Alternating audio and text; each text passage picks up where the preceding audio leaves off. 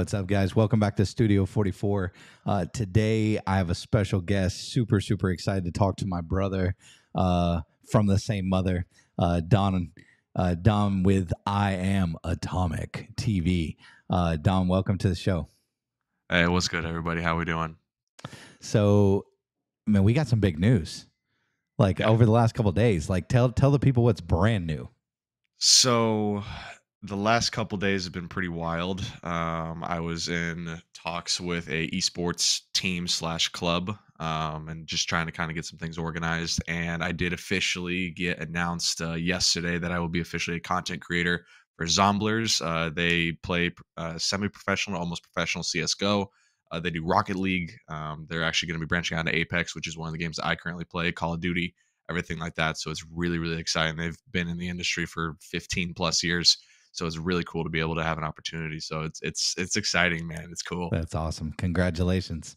Thank you. I know, just being part of a team or being part of a new squad is a big deal. So for you that are watching for the first time, so Don, tell the people where were you born? So I'm originally born and I still currently live in Arizona. I originally come from Glendale, Arizona, but now I actually live out in Scottsdale, which is about 20 minutes from where I grew up. So not too bad. So little different heat from Florida to Phoenix. So Yes. that whole area in Arizona is hot. Hot is an understatement. I was recently out there, 114 degrees, and they said that's not Yep. hot.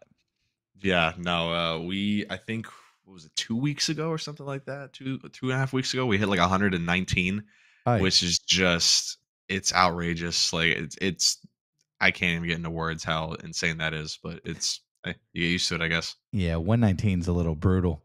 Yeah. Like it gets like 91, 92, and we're changing shirts three times a day because of the humidity out Yeah. there. 114, 119. You're just like, I don't know, like hell opened its door. Yeah, you're just Uh, boiling. exactly. That's the best way to word it. You're just Yeah. boiling. You kind of feel like you're cooking from the inside out. Yep. So it is what it is. But so born in Glendale, Yes. what was it like growing up like in that area? I mean, overall, like it was pretty chill. I mean, like I growing up for me, I was definitely more of kind of like the quiet, kind of shy, nerdy kid. I only had like a little small, tight knit group of friends. Definitely wasn't the popular guy. It was predominantly me and my dad. My dad would be working a bunch, and then my grandma would be, in the picture to be, helping take care of me, things like that, and always be looking out for me, take me to school, pick me up, because my dad was working construction. So he'd get up early in the morning, and then he wouldn't get out until 4 or 5 in the afternoon. I get out of school at like 3:30. So she'd come pick me up. She'd be making dinner, stuff like that. So that the home life was good. I'm always really appreciative for it. School was chill, so it Yeah. wasn't too bad. So Very similar story over here. My dad worked at a local rubber hose plant for like 14 years.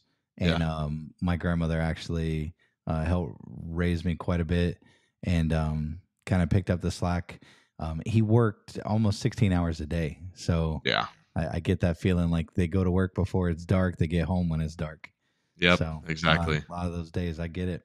Um, so tell me something out of like just out of high school. Like what did you want to be? What did you want to do? So initially, when I got out of high school, the first thing was, hey, let's go to college. Let's go to college and let's get some type of degree. I didn't really know where I wanted to kind of range from, and so I was thinking, maybe I'll just get a business degree, like a lot of people do, and just have a relative generalness to it, so then I can kind of go into different fields. And I went to GCC, which is Glendale Community College, and I actually ended up dropping out. um I just, for me personally, I'm a very hands-on individual, and that's how I learn, and that's how I feel that I grow more. And if there's information that I'm taking in that I don't see myself applying in my actual real personal life, I Hmm. didn't really see the need for it, because I look at it more constructively. So I actually ended up dropping out, and that was around that time that I had a discussion with my dad and was like, okay, like college isn't really working. what am I going to do next? And that was actually there was talks of military. I actually went and I applied for the Air Force. I went to enlist for the Air Force, and unfortunately, I had some health previous incidents that had kind of come up. And so what it's a terminology. It's like they pretty much they flag your paperwork. So it's like, hey, you can't progress until this gets either disproven or proven that you're fine. And so I Gotcha. went and did everything like that. And unfortunately, it wasn't really working out. And my dad knew somebody in the army who was like an E9, which at that point in your career as an E9, pretty much getting ready to retire. You got a couple years left, and so he was finishing off as a recruiter. Tried getting me in. My paperwork was still flagged either way, like across the military branches, and so that didn't work out. Ended up going back to college though. Right afterward, they actually kind of made me figure out what I wanted to do, which was Mm-hmm. interesting. Yeah. Because I wanted to go in the military. I wanted to do drone piloting. I thought that would have been super cool, just to be able to do something like that. Yeah. But in that same technological field, I actually ended up going to DeVry University, which is it's worldwide. It's like across the country. Yeah. Yeah. But I ended up doing that. It was all online. I actually did the accelerated program. I actually went and did a year and 4 months and got my entire associate's degree done. I almost finished off with a 4.0 GPA. And so I got that in information technology and networking. So like a lot of like IT work, stuff like that. Very cool. I think it's interesting how like it doesn't always happen a plan, right? Mhm. It doesn't always go the exact way that you thought was the right way. Right. But when you think about your life now and the trajectory that you're on, any one of those things, even like let's say that you would have gotten accepted to the Air Force immediately, Right. life's different. Oh, Every completely. bit of it. Everything in your life from that point to now takes a different trajectory. So Exactly. it makes me think that and I fully believe this that our path is written. It's already like we're just going into what is meant for us in this life. So I think it's really really cool to see that um, you wanted to get a business degree. Yeah. I got mine in marketing and advertising, and realized very quickly that school was not for me. It's for a lot of people. I get it. There's people out there like we need people that have major degrees and masters and PhDs and doctorates and all The that whole stuff. thing. Not me. You know what I mean? Like Right. I knew the path that I wanted to go on. It's not exactly like I thought I was going to be an architect. For the longest time, I wanted to design custom kitchens and bathrooms. I didn't even want to do whole buildings. Which I love modern conveniences Yeah. integrated into those spaces. Right. So and now I get to do what I love to do in so many other ways. So I get it. It's good to hear that you're in the right place doing the right thing. Absolutely. Now let's talk about when did gaming at this level come into your life? So let's see. I'm 26, almost 27 now. So I didn't really even look at competitive gaming probably honestly, probably like at least 8, 9 years ago, like give or take. Because it really wasn't much of a thing. If you look back at esports or anything like that, because that's really the terminology for it now, that actually wasn't really a very popular thing here in the States. It's actually more of a thing that was popular in Japan or in Europe and things like that. And now it's actually become significantly more mainstreamed over here.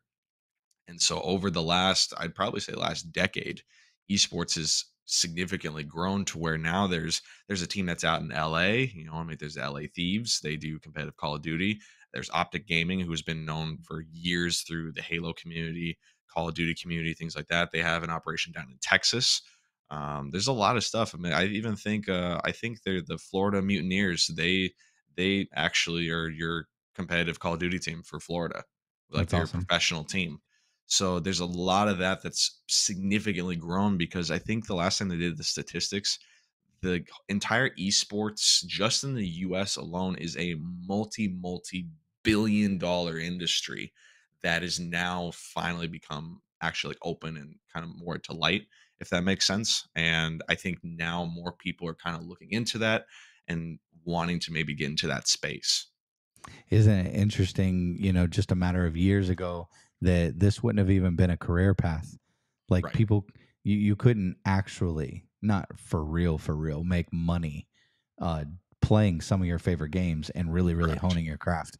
Like I am a massive proponent of racing simulators. Mhm. Looking into a new rig right now. Absolutely, shout out to Rig for that headset. But uh, I'm looking to buy a new rig to where I can race GT cars and then also have it convert down to F1 style Nice. cars. That's awesome. And I saw that Gran Turismo is now being inducted as an Olympic sport. There's Wow, I a didn't know that. That's there's an incredible. esports category for it. They did their qualifying, I believe, a month and a half ago, and it's just amazing to see how esports in general has grown and Right. has elevated to the levels that it's going today. Now, a lot of what you play, first person shooter, etc., right? Yes. Have you converted that to the paintball field? I have not. There's not really, I think, just directly with the overall heat of this state. Yeah, Um, there's not really like a lot of paintball places here, at that's least because that the I've paintball seen. would dry. The Yeah, it's paintball the would moment like I shoot dry it, it would everything. turn into rocks. It would Exactly. just dry so quick. You'd hit somebody with a sheet of paper. Yeah, pretty It would much. be bad. I mean, I would love to go paintballing. Like Yeah. that's definitely one thing that I would really enjoy doing.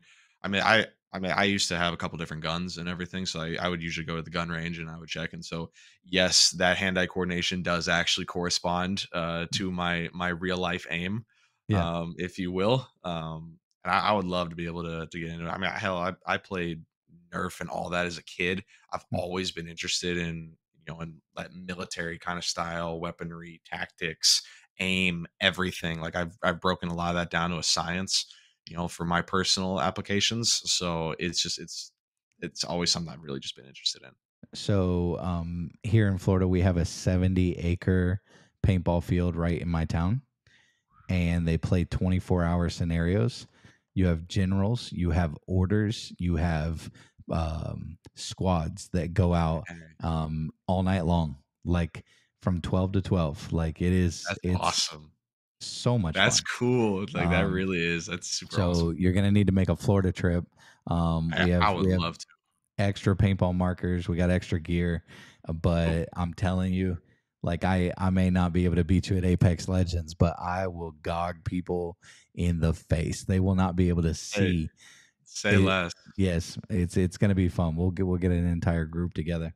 Um, I also got to be careful. Like, do you ever experience this in esports to where there's just some people, especially friends, some friends you cannot play with, Oh, um, absolutely. because Absolutely.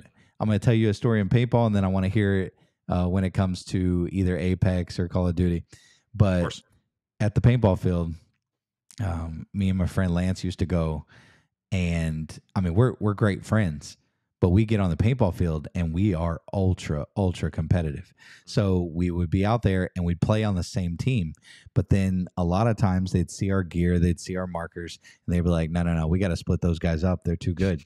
We were literally that game Army of Two, like that was Yeah. us. I love that Yeah, game, man. I played religiously. that was Lance and me. So we get in there and wreck things up, and then they would split us up. And once they split us up, 9 times out of 10, we were the last two standing, and then we Yeah. had to go head to head. And every time we went head to head, it was, I mean, we're talking 19 balls per second, 250 rounds per hopper. We're talking about unloading 4 hoppers on each other. Okay. Like Damn. extreme. And when we would shoot each other, like when we would get to that point, we would not talk for like 3 days. Yeah. Like they would just we would be so hot and so mad because we would just want to execute. Does Right. that ever happen in gaming and esports with you? Oh, of course, absolutely. I mean, like you kind of hit it, nail on the head, if you will. I'm incredibly hyper competitive. I mean, and I get that from my dad. Like my dad's raced dirt bikes for literally the entirety of his life and still continues to this day. My dad's 56 and still goes out and rides and still beats guys my age because he has like that level of, competitiveness. So yeah, oh no, absolutely. Like when I'm in Apex, I got a lot of people that like I've met over, these last now 4 years that this game has been out. And I love everybody to death, but I know for a fact that there's some people that don't have like that competitiveness to them. Like they're just like, hey, I just want to chill, I just want to play. And I can do that, but it's hard because I'm already wired in a type of way to where it's I just want to be the best in every single situation Yeah. constantly.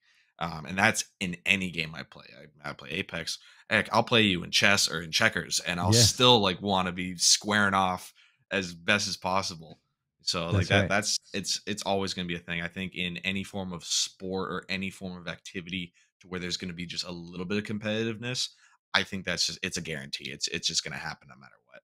Somebody asked me the other day because we own Pop City Pickleball, and we were having a shootout, and they needed an extra player. And I was like, "Oh yes, I'm in."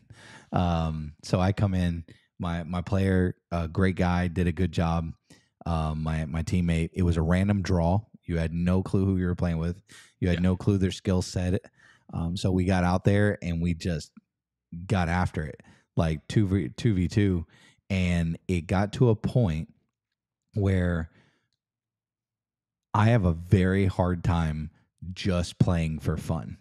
Yes. Like and it doesn't matter who's against me. Like it could be a 70-year-old like with double knee implants like across from me. I'm gonna try to slam this ball down their throat. Um, I some of my friends the same way. Like I get like in the very beginning, we're just kind of hitting back and forth. As Yeah. soon as it's game on and we have points on the board, like It's that on. winning attitude, I promise you, it's in our blood. Yeah. It has to be there. Like the ball gets popped up, I'm slamming it. That's my only. Yep. I am not 6'5". I'm not going to be dunking a basketball. I'm not going to be able to spike a volleyball at the beach like I want to. Right. But in pickleball, like I'm going to make On. somebody eat their lunch. It's going to be bad. That's awesome. So, what do you do outside of gaming, outside of work, to just chill? Um Honestly, the two biggest things, actually, I'd probably say three biggest things, in no particular order, if you will. Going to the gym. Going to the gym is it's definitely, I mean, it sounds very cliche, like, but it really is that place where, not only for me do I always feel that's a judgment free zone, but at the same time, I know I can just go and I could just put my music on. I could just kind of zone out and just decompress because if I had a long day at work or if I was in a competition or anything like that, then obviously tensions can be high. So Yeah, it's great to unwind that way. Another way, and it's personally for me because I don't know how many people have done it as well. I did martial arts for a really long time as a kid, and so one thing that my instructor always taught me was breathing techniques and also Tai Chi, and just meditation overall, just to be able to remain a lot more calm. I mean, even in situations where I'm in tournaments that could be X amount of money that I'm playing for, most of the time I stay very calm because I kind of put myself into that zone. yeah, Because if I know if I elevate to a certain extent, then I'm going to fumble. And if I fumble, that's a problem. yeah. Um, and then the number one thing, which I actually will say, is just spending time with my girl. Spend time with my girl and my dog, and just sitting back, watching a movie, having some snacks. And just really just not even thinking about anything else that I had going that day, and just focusing, on her and things like that. So being able to relax like that is so key. Like when you either live a life that it is competitive or you're competing all the time, like you've got to find those little nuggets, those little ways to just Mhm. relax and chill because you can't stay on go. Right. Like I mean you can for a while. You can drink all the energy drinks you want, but you're going to get to this point where it's like the body just starts crashing. You've got your focus starts letting go. So in competitive gaming, I would imagine like finding that balance between the on the spot, got to be ready, locked and loaded, all the way down to the point where it's just like I just want to we'll just sit and watch mindless television. You know what I Yeah. mean? Like I'll throw on some Family Guy and just veg out for a little while. Like Right. whatever it takes to just disconnect for a while. So we're gonna end this with a round robin of questions. Okay. Okay, rapid fire, as close to single answer as possible. Okay. Favorite movie? Oh, 300. Yes, this is It, Sparta. always the greatest movie of all time. Great movie. Favorite type of music? Uh, rock, like 90s to 2000s grunge. Oh, gotcha. Okay, so then favorite '90s band? Ooh, That's a rough one. that is a rough one. I don't got one right on the spot. So let's go Nirvana or Bush. Nirvana. Good answer. Do you have a favorite book? No, I don't actually. Yeah, me neither. I watch, I don't read. I know I that used sounds to read a bad. lot, Yeah. and I completely lost that like Um, feeling for that. favorite game system? Ooh, GameCube. GameCube. Yeah, Wow, GameCube. that's a Yeah, first. That's a first. GameCube or Game Boy Advance. Like, Okay, because that's gotcha. just how I started. So Favorite video game? of all time, ooh, Retro first. retro first, Yeah, probably Sonic. Sonic. Nice. Yeah. Very good. And then favorite game of now? Oh, The Witcher 3. The Witcher 3. Absolutely. Very cool. Why? It's the level of immersiveness, the amount of hours that you can put into it. It's not linear. You can do pretty much any type of way you want to go. You don't even have to complete the campaign if you don't want to. You could just be doing side quests and just missions and everything like that. There's a lot of just different paths you can take. That's awesome. I used to like Fable. That was a Fable, good yeah, one. it's think of like Fable, but like on steroids, pretty Yeah, much. way cooler. Way cooler. Yeah, Apple or Android? Apple. Good man. Favorite car? Ooh, 69 Dodge Charger, all black. Oh, nice. Black interior also. Yeah, Nice. Favorite. Let's go. If you could go anywhere in the world, where would you go? Italy. Why? Uh, Not only do I love the food and the culture, but just to be able to go to somewhere completely different where the way of life is significantly different from like how we are, and where it really is more family oriented, just across the board. Awesome. If you could meet anyone, past or present, celebrity wise, or inventor, or what, past or present, who would you, if you had 15 minutes, who would you meet? I have two: Gordon Yeah. Ramsay and Denzel Washington. Okay. Give us whys on both. Gordon Ramsay, just to be able to just to pick his brain in regards to not only food but also business as well, and just see how he's able to maintain an entire empire like that. And then pretty much same thing with Denzel, just to see like how his mindset goes into not only being able to go into movies and shows and everything like that, but just how he also deals with like a day to day life, on top of being at like the level that he is, and how he That's stays awesome. calm. Great answers. Great answers. Um, I want to thank you very much for taking the time to come on the show today. Of course, Um, absolutely, I'm happy to be here, man. and Thank you then I, again. I want to give you a chance to plug what do you got going on. Shout outs to the team, shout outs to sponsors. I know you got some amazing people that sponsor your stuff, so I want to give you a second for that.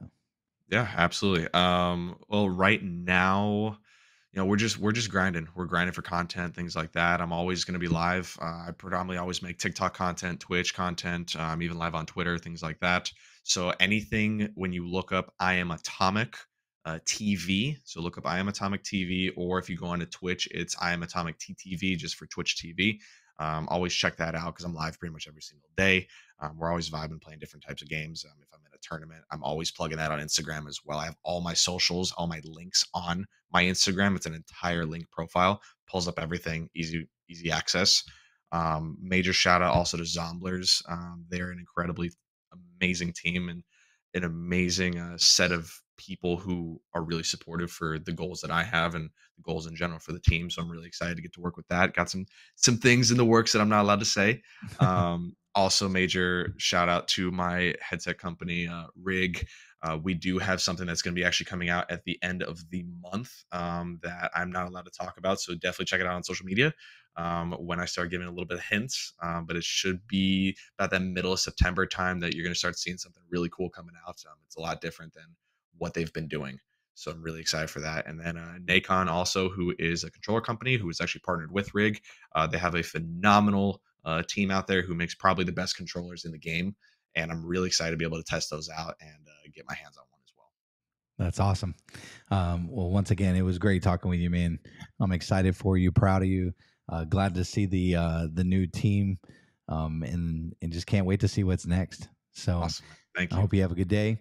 And if you're watching, make sure you like, make sure you subscribe, click the bell for those notifications, and have a great day. And remember, love wins. Period. Period.